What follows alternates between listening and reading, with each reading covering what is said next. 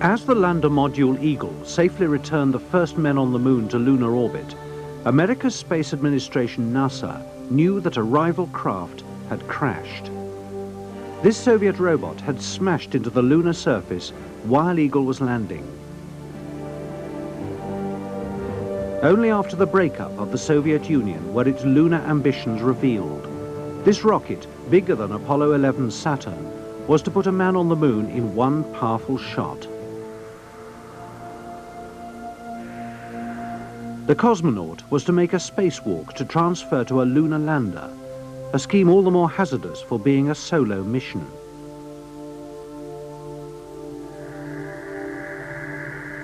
But there was every chance of the Soviets landing a man on the moon in 1968, a year ahead of NASA.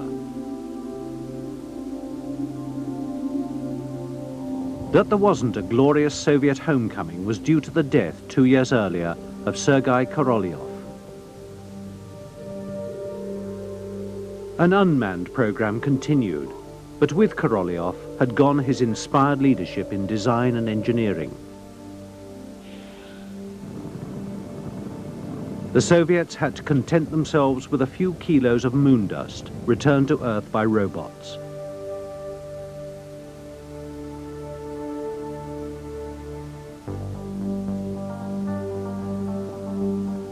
The moon belonged to the Americans. It was no time before the arrival of Moon Buggy. There were 6 Apollo landings.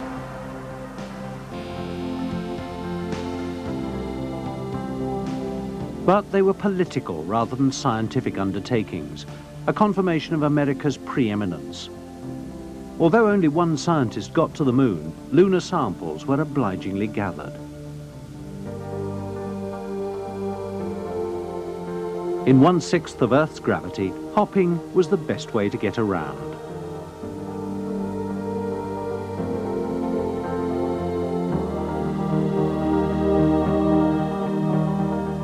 Dust and rock were carted back for analysis.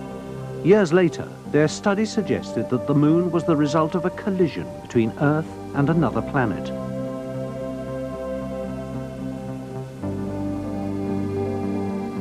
It was also confirmed that water and oxygen could be produced from lunar soil. That meant permanent self-supporting moon bases would be possible, even if one pioneer found it difficult to keep his feet.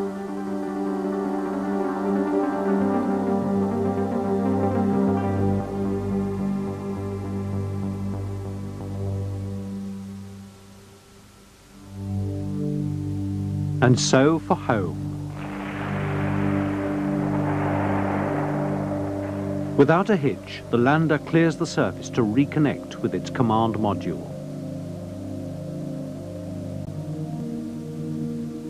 But those heady days have gone. NASA had spent billions of dollars on the Apollo program, and America was fighting an expensive war in Vietnam.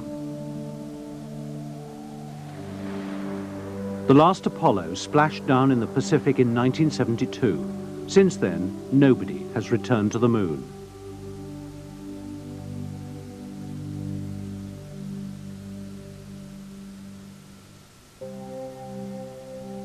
Apollo's leftovers were concentrated on Skylab, an Earth-orbiting space station built from the tank of a Saturn rocket. Astronauts and scientists spent more than 500 days aboard this celestial laboratory. Meanwhile, the Soviets had Salyut, a whole series of successful space stations. Crews spent months in orbit. They proved the human body could survive prolonged periods of weightlessness.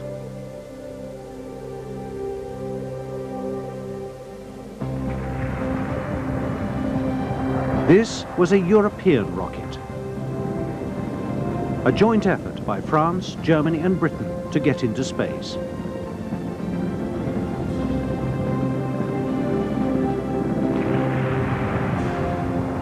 Today, it's become the 13-nation European Space Agency. Here, an Ariane launcher blasts off from Guyana. Ariane has proved reliable and commercial, efficiently delivering a stream of satellites into orbit.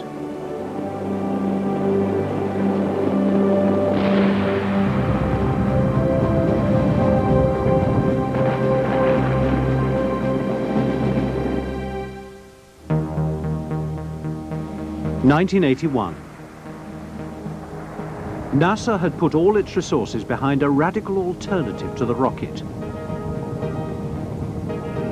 Space Shuttle. The launch of a new, cost-conscious era in manned space flight.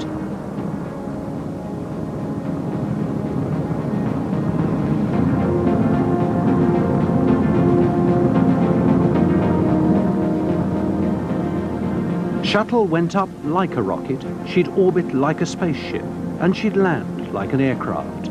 The all-in-one reusable space vehicle. And this is how she worked. At a couple of minutes from liftoff, the two spent booster rockets fell away.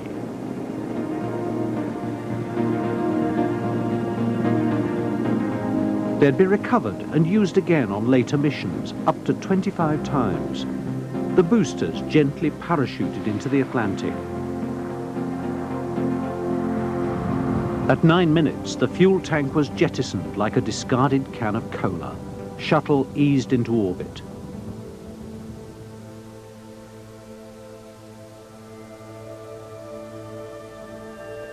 The stuff of dreams, not least for Moon veteran John Young, who commanded this first shuttle, 20 years to the day since Gagarin's flight.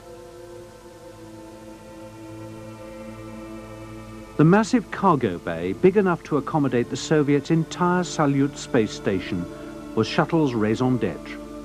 NASA mothballed its rockets. With the payload doors open, the crew should be able to launch satellites, do repairs, make pickups. Reality was rather different. There were hitches and delays, and keen competition for satellite launches from Ariane. But Shuttle had much to offer.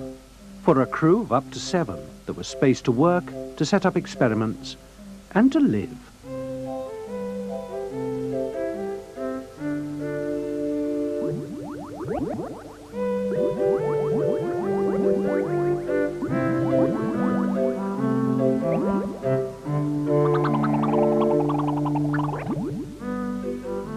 Compared with the cramped conditions of earlier vehicles, Shuttle was a cruise ship with an onboard gymnasium.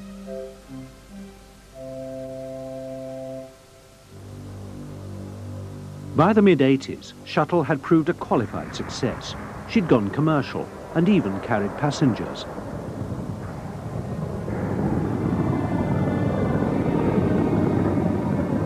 But on January the 28th, 1986, the program faltered. A ruptured fuel seal caused disaster.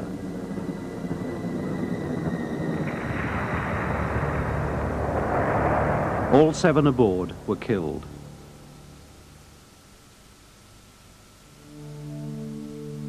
Shuttle didn't fly again for 4 years.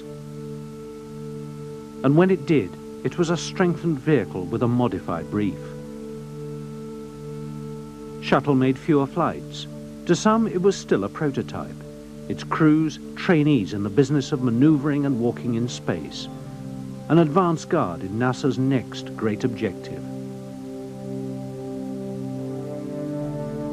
The delivery and servicing of satellites would continue, but the construction of a vast multi-nation space station called Freedom is Shuttle's task for the 90s.